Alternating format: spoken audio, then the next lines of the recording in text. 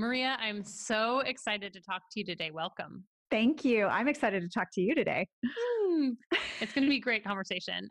This podcast is really about and tends to feature people that have made choices in their lives to remove things that were no longer serving them, to kind of reclaim themselves, to reinvent their lives, and to evolve. And it's really a choice. And for you, I think it's very similar, although your choices were kind of guided by a really big and major crisis. And so today, I would love to hear about what happened and how you navigated it, all the choices you had to make, and like the Maria Ross today versus the Maria Ross before the crisis. And I think people can really benefit from hearing how you navigated this. Yeah, Maria Ross 2.0. Yeah. Yes. Well, yeah, like you said, Kristen, it definitely wasn't a choice. It was 2008, and I had just moved to a new city, bought with my husband of almost 2 years at the time. We bought our first house. We adopted a dog, getting used to a new city, new friends, new network. And then, as if that wasn't all enough, in the first few months that we were there, I started my own consultancy. So I started a new business, and things were crazy, like as you would imagine, right? Just everything. I was trying to do everything. And then, oh, by the way, I was also trying to pursue my side passion of acting and voiceover, and like I was just all in, right? And I was a healthy 35-year-old at the time, and after a very sudden incident at a theater audition, actually, I experienced about a month and a half of very severe headaches, vomiting, like migraines like I'd never had before. And I went to the doctor, and the doctor was like, I think it's just all the stress that you're under. So he was like, let's put you on blood pressure medication. And I was like, well, can we wait to figure out some other options? And so I was doing yoga, and I was, trying to clear my schedule a little bit, but there was just all this stuff going on, and not, in the end, this is not what led to it, but I ended up having a near fatal brain aneurysm rupture. So all of those symptoms were about, for most people, it's sort of like symptom die. But for me, it was like symptom slow degradation. I was very lucky. And the day that it happened, I was supposed to go work at a client site at Microsoft in Seattle, and I couldn't make it. I called in sick and was throwing up. I had back and neck pain, like all this kind of stuff. And my husband, who was working at Microsoft at the time, decided to come home from work early. And luckily he was there because I collapsed on my bathroom floor from the actual rupture. So they got me to the hospital right away. The brain ninjas saved my life. And, but it was one of those things where, okay, you've had this catastrophic thing that the statistics say like about 50% of people don't make it to the hospital. My surgeon said, given your condition, like it's more like 80%. You shouldn't have survived. Right. So, I got through it, but it was sort of like, what does that mean for your life? Like I was in an induced coma for a few days, and then I was in the hospital for 6 weeks and had to do various rehabs and things like that. But it was sort of like, what is the quality of your life going to be like now? Like, you don't know. Are you going to be able to be who you were? What was the extent of brain damage, if any? And I like fast forward, because spoiler alert, I'm here, but it was one of those things where I was very fortunate that I got the right therapies and strategies post brain injury to be able to sort of adapt and rebuild. And that's always the thing they say about brain injury is like, you're not all better, right? Like you're fundamentally changed, and you have to find new strategies to deal with things. I had a lot of executive functions that got impacted. So my cognitive deficits were things that I relied on for my work, like problem solving and the ability to absorb a lot of information at one time. And I had some short-term memory problems. I had some vocabulary recall. I talk really fast right now, but at that time I wasn't talking like myself. And so I had to learn strategies to overcome that. And that was the wonderful gift of the therapies, was like showing you strategies to deal with what they call the new you. And that's what I after this experience, I became a patient advocate. I did a lot of speaking, but I also wrote a book called Rebooting My Brain. And that was the big thing I was trying to get across, is that you are a different person and you have to adapt to being a different person. And that really like curbed my progress in the beginning, because I was like, but I used to be able to do this. I used to be able to do that. And finally I had a very great tough love therapist that was like, forget about it. Like, this is where you are now. So deal with what's in front of you now and learn strategies to adapt. And that's exactly what I did. I want to pause for a minute because, we're very deathy on this podcast. We love the death. Yes. And so my stepdad had an aneurysm and died a handful of years ago. And that was one of the catalysts for my getting into end of life doula work, because he was a truck driver. He was in an unfamiliar place when it happened, with strangers who ended up getting him to the hospital. And it was way too late at that point, as you mentioned earlier with the statistic. And my mom and I had to fly into this unfamiliar place, in unfamiliar hospital, with people we didn't know, who didn't know how to handle us, and we didn't know how to handle what we were looking at. And one of the reasons I got into that work was just thinking there must be a better way to do this. And so I'm wondering, when you looked at your own mortality, what was that like? Like, pausing for a minute on the recovery and all of that, which we'll come back to, but what was it like sitting with your own mortality? I think that's the big myth of kind of near fatal experiences, is that was the thing that people were hitting me with, like within a month or two of coming home, which was like, what are you going to do now? Are you going to travel the world? Are you going to like rethink your career? And I'm like, I just am trying to walk around the block at this point. Like, I was in it. Right. And so I was just trying to survive. I was trying to like adapt. Like, I just want to walk my dog. Like, that's what I want right now. And there was no time to be reflective.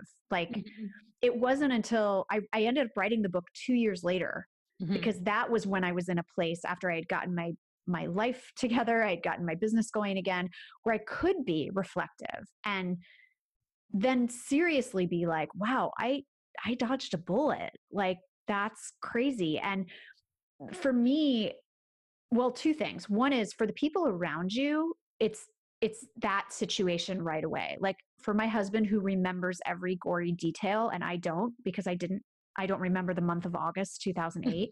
He remembers everything, right? He remembers finding me. He remembers the ambulance. He remembers the surgery. So for him, it was a very like jarring, like, oh my gosh, what's going to happen? I don't know if I've just lost my wife, like blah, blah, blah, blah. But for me, it was like, I woke up and I was like, yeah, of course we're going on our Spain vacation in 7 weeks. And the doctors are like, no, like you're not. But I think it took time for that to catch up after you sort of get back into the rhythm of your life again. And then you can go, oh, wow. And for me, I think writing the book was very cathartic, for one, because I got to talk to doctors. But number two, I realized that the reaction of other people impacts your view on your mortality, meaning that the outpouring of love and support and just people I heard from that I hadn't heard from in years, like coworkers, it was kind of like I got to attend my own funeral, but I didn't have to be dead. And that was what impacted me the most, was like, oh my gosh, like this is what I mean to people, or this is the impact that I had on their lives. And it was almost too overwhelming for me. And so I think that that's just an important thing to remember when people face these crises, that they're not in that reflective mode right away. Yeah, they're just trying to get back to basics. They're just trying to get back to basics. Exactly. And for me, my basics were altered. I had to adapt to different things. I had to work in a different way. I had to redefine my identity in certain ways. And I had to reclaim my identity in certain ways because of what I quote unquote lost. Yeah. So let's talk about that, because I think it's really interesting what you mentioned a minute ago too, about how you kept coming back to at first, this idea of well, this is who I am. And this is who I used to be. And so maybe you could talk a little bit about that and navigating, hitting your head against the wall, so to speak, with that for a while before finally, breaking through and understanding, okay, I'm going to have to do this a different way. Yeah. And I can be really candid about this. And the funny thing, not the funny, but the interesting thing is, since then, my work as a patient advisor, and I'm very involved with here in the Bay Area, there's a brain injury recovery center called the Schurig Center for Brain Injury Recovery. They do post-acute care for brain injury patients, which often is neglected. They sort of like sew people up and send them home, and everyone's like, oh, you should be fine now, right? So they deal with this every day of how to help people adapt to their new normal and understand who they are now in the context of what has happened to them. So for me, that looked like letting go of some of the markers of my identity that weren't really who I was, right? I'm good with names. I'm a brilliant multitasker. I'm, all of these things that are in the end are not who you are. They're just behaviors that you show. They're things that you do. And first of all, it took that really tough love therapist I was working with to say, you just got to stop. Like, that was the thing, was like, I don't need therapy because I'm fine, because I'm not a person that needs therapy. Right? No, I was a person who needed therapies. I needed physical therapy. I needed occupational therapy. I needed speech therapy. So it was letting go of those things in order to move forward. That was the thing that I learned, is that you can keep fighting this and staying where you are, or you can learn to adapt and move forward. And that's what I chose to do, because I was like, okay, this isn't smart, like, to just keep trying to get back to the baseline of what I had. I had to accept the new version and say, okay, now how do I get to my goals? Now how do I accomplish these things? And once that internal blockade was crushed, whatever, my rehabilitation soared. So I think it's this thing of people want you to be back to who you are after a crisis. You want to be back to who you were after a crisis. Any crisis, whether it's a brain injury or divorce or the death of a family member, it changes you, and you need to accept that things are different now. Yeah. And I don't know why, as humans, I don't know if it's we're so lost and we so want to cling to things that we're like, we don't want to accept that. But no matter what, things are going to be different from that day on. Well, that's kind of what I wanted to come back to, is the how around that, because I think that's the question. And sometimes I get comments and such about, but how do you do that? And when I think back to my own choices and decisions, I just got to the point where I was tired of my own bullshit and I wanted a different direction. It was as simple as that. Yeah, same. I think it's very similar. Number one, it was, and maybe just because like I'm someone who loves learning and loves school, but it's learning about what's happening to you. Like, that is the biggest thing that you can do. And unfortunately, the piece that's missing for so many people that go through brain injury, for example, because their insurance might not cover therapies, it might not cover like the education of what's happening to you. So I spent like the first few weeks out of the hospital spinning about why couldn't I get up and complete a simple task? Why was I depressed? And then later I found out, I educated myself that these are normal effects of a brain injury: depression, anger management, like all of these things and just knowing that that was what I was experiencing was a huge help to starting that, to catalyzing that change. So I think educating yourself on what is happening to you and learning about the experiences of others. The second thing is getting help. Like, that was the thing, is I was too proud to ask for help. So yes, I did some of the therapies, but like I said, the group therapies they recommended, I was like, oh, do I really need to do that? Like, I'm doing really great. There's like a project I want to start. And they were like, we think you should do this. And it turned out it was good for me, because there were so many other missing pieces. So not being afraid to ask for help was a huge way to reclaim my identity, because I realized that's actually a sign of strength. Going back to what we were talking about before, like, if you want to find a way to solve a problem in a new way, why sit there and, like you said, bang your head against the wall? Get help. Be smart about it. Yeah, So, absolutely. so I started looking at it that way. And so, yeah, bring the occupational therapist back for a few more weeks so I can get back to work. Let me read up on these things. Do I need to see a therapist? Maybe I do. Like, that was another turning point to adapting to what was going on. So I would say educating yourself, asking for help. And the biggest thing was patience, because I am not a patient person. Me neither. And I wanted to be okay the minute I got out of the hospital. And it was like, you don't have any appreciation for what just happened to you. Like, I was acting like I had the flu and they were letting me go. Like, Right. and so once I was like, this is the big thing I talk about in my book, is that patience is not stagnation.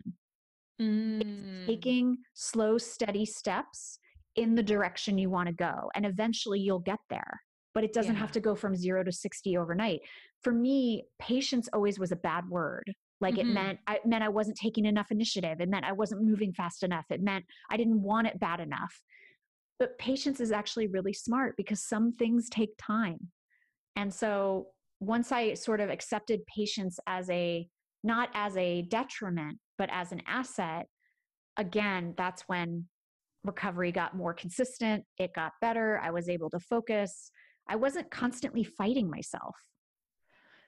Darn our culture and, the hustle nature of it, because that really plays into this a lot. I think at least it does for me and my own lack of patience or recovering perfectionism, and that kind of thing. I'm part of that group too. But I think you're right. Like, I love to think of patience now as chopping wood and carrying water time. Like, or just rest time. Like, there are a lot of ways to allow a process and something to unfold. You don't always have to be doing something. You don't always have to force it.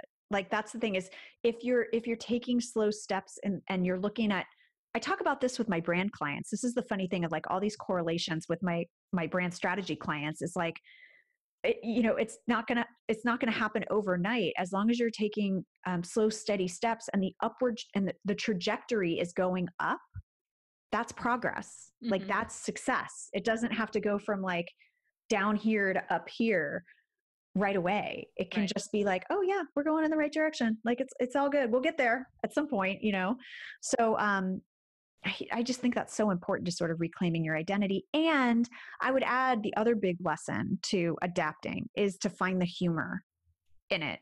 I love that one. Even when I was in the hospital, even when I was in the ICU, like, my friends and family, true to form, were like, they found a little bit of Black humor in the whole, the whole situation. And, my husband and I would sort of joke about stuff when I got home about, like, I was like, you have to treat me carefully now. I'm a delicate flower. Like, don't argue with me. Or, he would say something and he'd be like, are you having another brain aneurysm? Like, being able to just joke and lighten the mood and lower your stress level and your blood pressure. Like, people sometimes go, well, that's an inappropriate way to react to something that's serious or a crisis. But whatever gets you through is okay. Like, as long as you're not hurting anybody, right? So I, even like when I look at things that go wrong in my business or whatever, it's about finding the humor in the situation, so that you sort of like take that, it's like taking a breath, and then you're like, okay, now what do we have to do? Like, how do we need to get through this? So I think, kind of related to what you're saying about that hustle culture of like, no, I have to be totally serious and make this happen, or no one's going to take me seriously. It's like, lighten up. Just a little. Well, because that kind of lightening up and that humor is a form of play, and play is probably the most underrated thing in our society. And it's something that I'm personally working on now. I can very, very easily go into that super serious mode. And so sometimes I really like throwing in that mildly inappropriate comment to just keep everybody like, it doesn't have to be that serious. We can have fun. And sometimes people, especially back then when I was recovering, like probably in the year or two after, and I would say something, I had some vision issues as a result of my brain injury as well that have gone away. But they would sort of get taken aback. Like they didn't, it's sort of like someone who has cancer joking about cancer. Like they didn't quite know what to say, or, or someone would say something and be like, oh my God, I have such a headache. My head's going to explode. And I'll be like, Mm-hmm. yeah, it might. And they would be like, oh, did I say something wrong? And I'm like, so I just think it's more productive to adaptation and resilience if you can find the humor. Yeah, absolutely. You mentioned earlier some of the things that weren't really you that you had to let go of, probably really attached to ego and how you judged yourself in your profession and in your life. But were there things that you had to let go of that were actually real parts of you that you had to reimagine or evolve? I think the only things that, and by the way, many of these cognitive deficits, this was like 12 years ago. I still struggle. They still sort of pop up unexpectedly, but I've gotten so good at coping strategies. I kind of forget they're still there. Mm. But a few things that bug me, I guess you could say, are the thing about, I used to be really good with names, like ridiculous good with names. Like I could meet someone once and remember their name, remember their face. And that skill had like went away. And that's more of like, for me, that was more of like, I was able to make connections that way. But I adapted to that. And now I'm very, not that I go like, I have a brain injury, I can't remember your name, but I'm very like, just, I'm sorry, tell me your name again. Like I've forgotten. And now people can joke, the older we get, we can joke about it and they can just think it's age related. But Right. so there was that one. And then the other one is that every now and then, one of the things that happened to me cognitively is that like my filters got damaged a little bit in terms of like absorbing and processing complex information, which again, I'm a consultant, like and I found ways around that. I do a lot more writing things down. I leave a lot more space in my calendar and my schedule for things.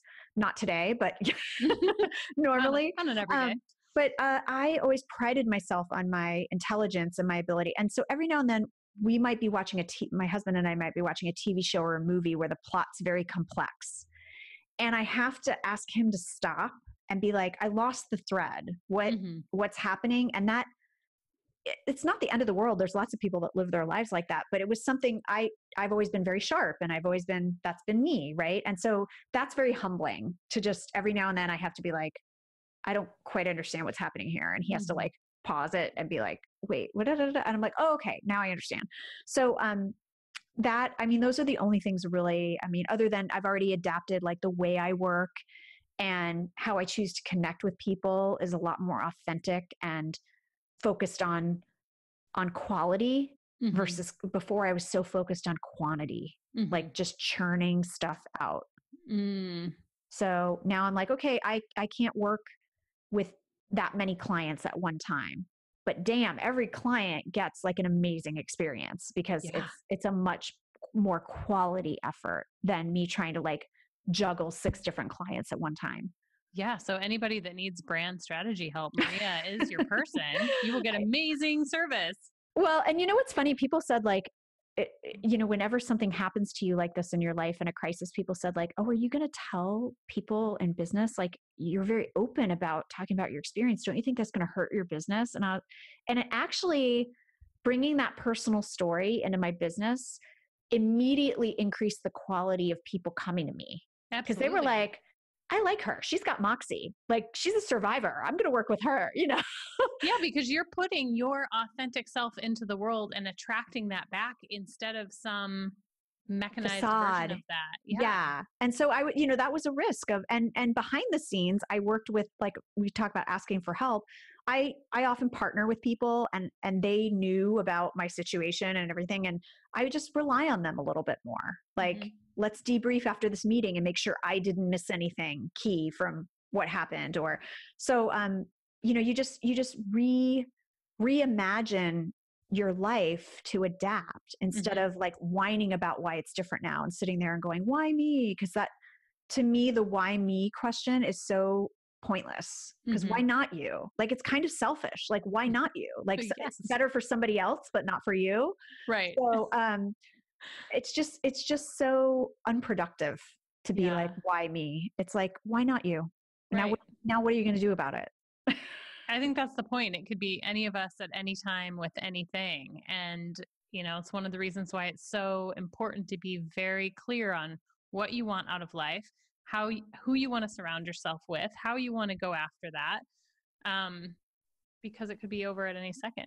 Completely. And I think also, luckily I did get a second chance. And so and we hear these stories all the time and we get really moved by the inspiration that people give in their TED talk or whatever. And then we go back to living our life, right? Right. So if I can save people the pain of a brain aneurysm, it's build your community now because you're going to need them in times of crisis. So treasure people. Treasure your networks, your work relationships, your personal relationships. Build a community around you because at some point you're going to need them. And also this idea of living the life you want to live now because you may not get the second chance. And everyone says that who has these kind of experiences, but that could be as simple as like you just should get a new job, or you should, you don't have to go like trek through Nepal for 6 months. Like that's not what that means. Ask for that raise. Ask for that raise. Put that boundary up, whatever it is. Totally. Don't be afraid. The worst somebody can do is say no. Yeah. Like that's the worst that can happen when you think big and you ask big. And so like, why wait? Because you won't get this. I remember telling my brother this shortly after all this happened. And I said, life's not a dress rehearsal. Like we get, unless you believe in reincarnation, we get one chance. We get one go. Like, so do it. Write the book. Like pursue the acting career. Go be an artist. Change jobs. Like change careers. Go back to school. Like start the podcast. Get married. Start the podcast. Whatever. Like there's never a right time for anything. And I think that's one of the most important lessons. I'm sure you're teaching that with this podcast, of course, but also with the work that you do. Mm-hmm. I'm trying for sure. I think too, if I could add on to that list as a death doula, the other thing I would say is please get comfortable thinking about your eventual demise in enough ways to put some paperwork together to ensure that you have conversations with your loved ones about what it is that you want, that people know where the finances are and where all the files are and all the things that make up this very human life that we take for granted, knowing that if we end up leaving suddenly tomorrow, other people are left with. The biggest gift that you can give to your loved ones is to make sure that they know what your wishes are and where and what all the things are. So shortly after this experience, we did all that. We created a will, we did, health directives, power of attorney, all that kind of stuff. If I could be a cautionary tale for your listeners, is get life insurance. Yes. So here's the deal. It was on my list to go get life insurance as a self-employed person, not attached to an employer, right before my aneurysm hit. And I didn't. And then after you have a brain aneurysm, so shockingly, your rates are sky high and you're in this crazy category. So I ended up finally getting a policy. And then I had later health issues because I wanted to switch the policy to a different type and of course put that off. So I still didn't learn my lesson. Then I had other health issues. And now I am stuck with this policy that is okay. It's mediocre. Mm-hmm. And no health insurance company will give me life insurance. Like none. I do CrossFit. I'm a mom. I run around. I own my own business. I'm like the healthiest, not healthy person you've ever seen.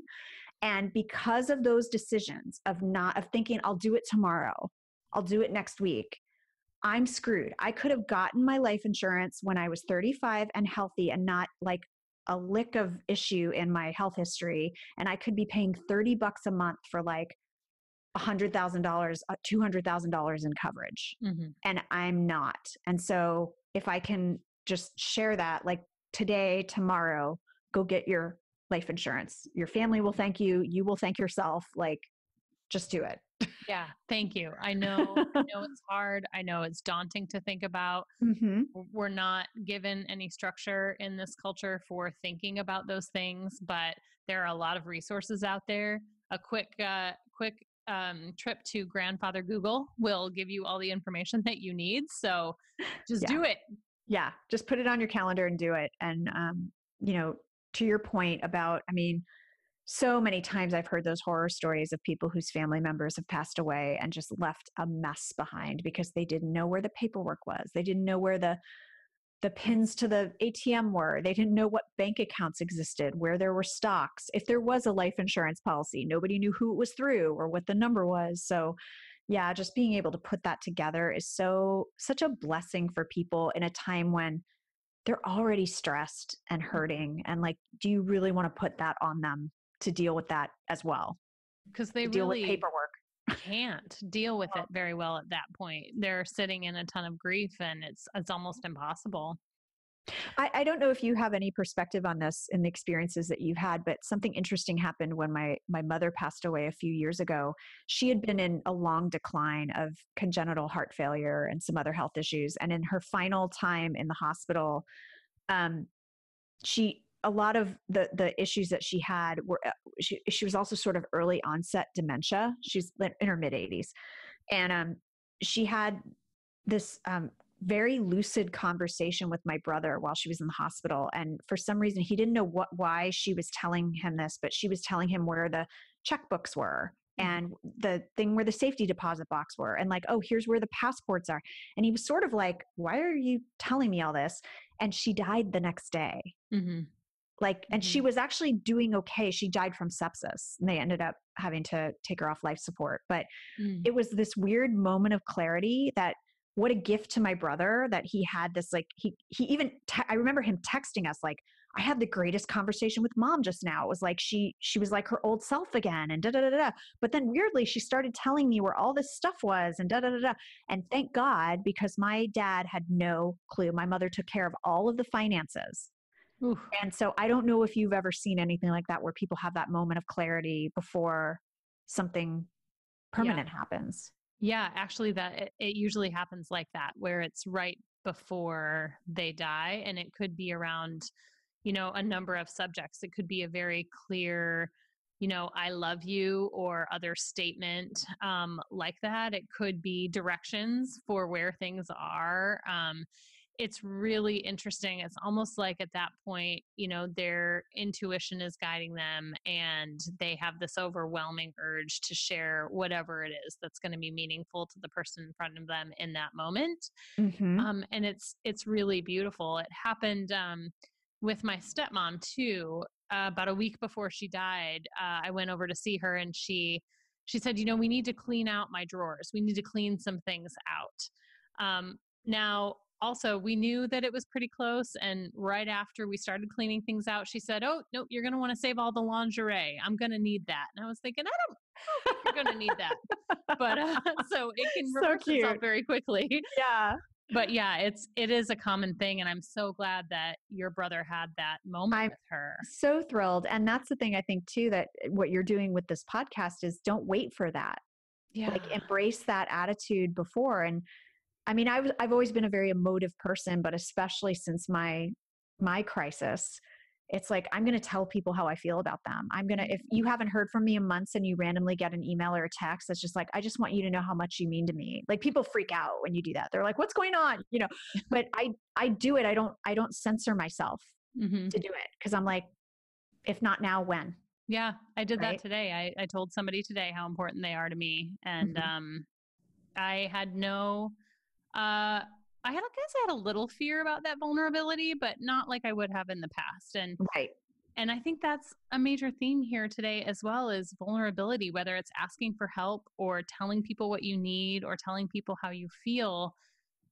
It is a constant theme on this podcast and in life. That is the true connector of us all. And we're so afraid of showing our soft underbelly. If we could just get the fuck over ourselves, how much better would it be? Well, and that's where we all find empathy with each other. Like, is like, oh, you're dealing with stuff too. Like you're not this person on high that has no emotions or has no struggles, or it's like, oh, we're humans. We both like want the same things for ourselves, for our families, for our kids. Like, so, yeah, that was another big thing coming out of this, is that I have been more comfortable with vulnerability as a So, result. so comfortable, in fact, that you've written a book called The Empathy Edge. So, a wonderful segue, just two Thank branding people you. having a I conversation. know.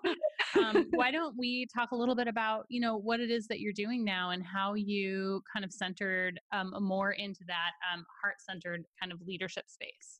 Yeah. So it started with this health crisis, quite honestly. And I opened the book with that story of my hospital experience and how amazing it was. And it was my first indoctrination to the fact that an organization could be empathetic at scale. And it didn't mean hiring a bunch of really nice people. It meant creating a culture and policies and practices and values that like get into every nook and cranny and inform every decision. And so that's why I became a patient advisor at that hospital, because that's how they make those policies, is they hear from former patients. Like, what was this like for you? What was the experience? How was the discharge process? Was it really confusing? Was it a really long time? And then they make policy decisions based on the feedback they get, which is pure empathy, right? Mm-hmm. So yeah, it was this weird thing I started hearing with a lot of my brand clients, especially when I work with tech companies. You'd get these like left brain, super logical, whatever executives in the room, and they'd be like, we want our brand to be seen as empathetic. It started happening more and more. And I was like, really? And then I would sort of be like, are you though? Like, I don't know. But it's just this interesting trend that's happened. And then obviously COVID has accelerated this discussion on empathy in business, which I hate that it took a pandemic, but Ugh. I love that people are actually like, no, this is a strength. Like the companies and the brands that show empathy right now are going to win. Mm-hmm. And they're going to come through this crisis. Talk about coming through crisis because of that adaptation. It's kind of all the same themes, because they're able to be resilient and adapt and be human and be vulnerable. Those companies are going to succeed. And so I embarked on a 3-year journey of researching all the data and the research to say, is there proof that empathy is good for the bottom line? And it turns out, yes, there is. So the more we can shine a light on those models, the more that will be the norm in business. And my sneaky goal, Kristen, was, and I've told you this, is I actually am trying to make the world more empathetic by starting at work. Yeah. So if we have to like speak to people's selfish motives to get them to embrace empathy, then I'm down with that. Yeah, I'm down with that too. I mean, we spend what % of our time working? So why would we Right. not start there, right?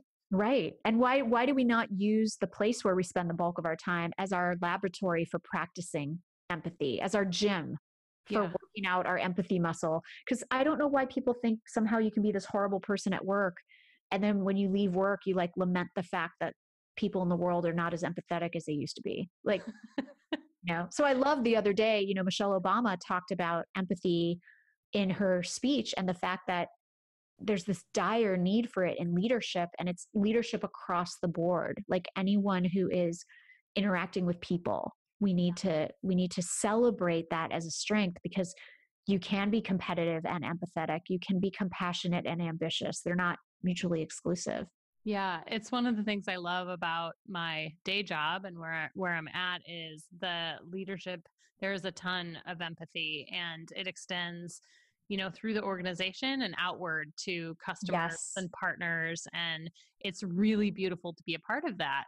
Right. And I'm, really proud to be there. But I've been places where that's not true, and it just feels like it's like dying a slow death. Like just like your soul is being crushed. Like it's funny, every talk I do, I'm like, how many of you have ever worked in a toxic work environment? And of course, like everybody raises their hand, right?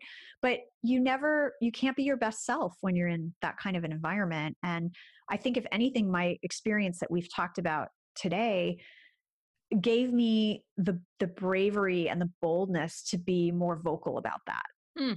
And I don't know if people give me a pass because they're like, well, she did survive a near-death experience. Like, let's listen to what she has to say. But this idea of like bringing that to my work, I'm not afraid to do that. I used to be afraid of bringing vulnerability and compassion and whatever to my work, and trying to guide my clients to do the same for themselves internally and their customers, I'm not afraid anymore because, like we talked about before, what do you have to lose? Like, it could all end tomorrow. So the worst they can say is like, no, we're not interested in working with you. I'm like, that's fine. We're not interested in being empathetic. We're I know. Go ahead and not really. We're going to keep not being empathetic with our customers. Like, no one will ever admit that, right? Right. So, Yeah, I'm not afraid of that either, and I love knowing you and chatting about this for sure. Thank you. Before we go, I want to make sure that people can find you. So tell people all the places where they can find you. All the places. So my main hub is red-slice.com. Red Slice is my brand consultancy, but they'll find my blog. They can sign up for my email list. They can find a freebie guide on the 5 ways that empathy benefits business. And then I'm on the socials. On Instagram, I'm on Red Slice Maria. That's my business / personal page. Facebook, it's /Red Slice. Twitter, it's Red Slice. And I'm on LinkedIn, Maria J. Ross. Awesome. And, Rebooting Your Brain and the Empathy Edge. Yes. You must. Both on Amazon. Yes. Get that. Thank you. The empathy book's really resonating with people right now. And I swear I did not plan the pandemic to happen. That would have been really stunt. Non-empathetic. That would have been really non-empathetic. Yeah. But it's so hard when people go like, oh, you must be so happy that everyone's talking about it. I'm like, well, not quite, but it's good that we are, but I'm not, I wish it didn't take this to accelerate that conversation. But, just like your show is all about, sometimes it takes crisis to push us to be the best version of ourselves. And maybe that's what we're experiencing right now. Oh, let's hope so. Amen to that. Thank you so much for being here. Thank you for having me. This was a great conversation.